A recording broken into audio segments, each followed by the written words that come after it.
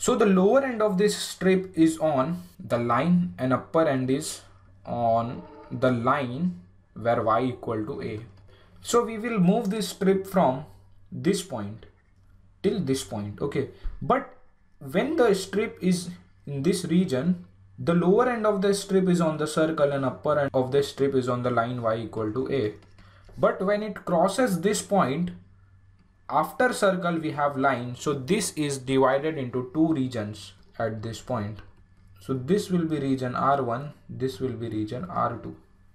Okay, so the region R1 is from this point, so this is region R1.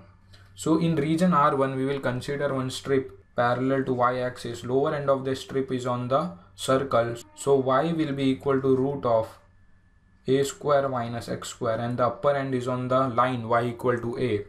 And here we are going from x equal to 0 till this point. What is this point? This point is nothing but x equal to a.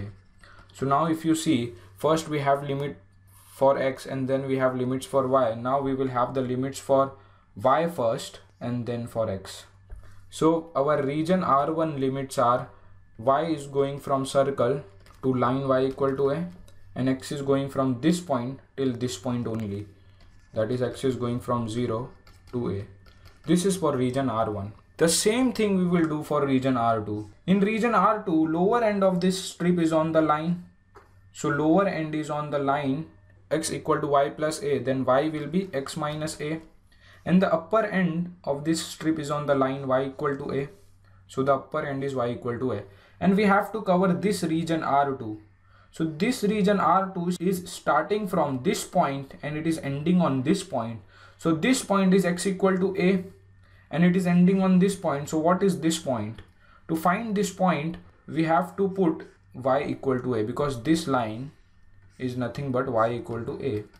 So we put y equal to a in this equation, we will get a equal to x minus a. We will get x equal to 2a. So this point represents x equal to 2a. So we are moving this strip from x equal to a to x equal to 2a to cover the region R2. So region R2 have limits y equal to line, that is y equal to x minus a, to y equal to a line, and x we are going from a to 2a. So these are our new limits. So our this integration, after changing the order, it will become two integrations. One for region R1, one for region R2. So in region R1 we have limits going from root of a square minus x square and y equal to a, and x is going from 0 to a. And here we write the same thing which was given in the question, that is f of x comma y dx dy. And here we will have the limits for region R2. In R2, y is going from x minus a to y equal to a, and x is going from a to 2a, and this thing will remain same. So this is how we change the order of integration. In this, if you see, we have first limit with respect to y, that is, we are first integrating with respect to y, and second we are integrating with respect to x. In the question it was first integration is with respect to x and the second integration is with respect to y. So this is how we change the order of integration. The basic procedure is first find what is the order of integration. Then from first integration draw the diagram and find the region on which this integration is happening. After finding this region, you have to change the order of integration.